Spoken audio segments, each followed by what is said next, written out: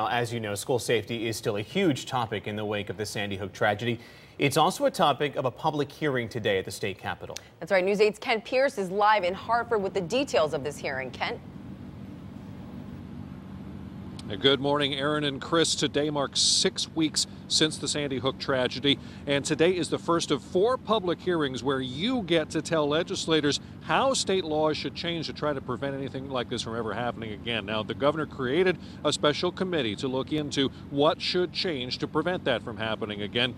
And the first of these 4 public hearings will be at 9:30 today at the Legislative Office Building in Hartford. They've broken it into 3 subcommittees. They're approaching what happened in Sandy Hook as basically a school shooting done with a big scary gun by somebody who was mentally ill. So the first of these subcommittee hearings is today. It is on school safety, 9:30. On Monday comes the gun violence subcommittee. That's at 10 o'clock at the Legislative Office Building.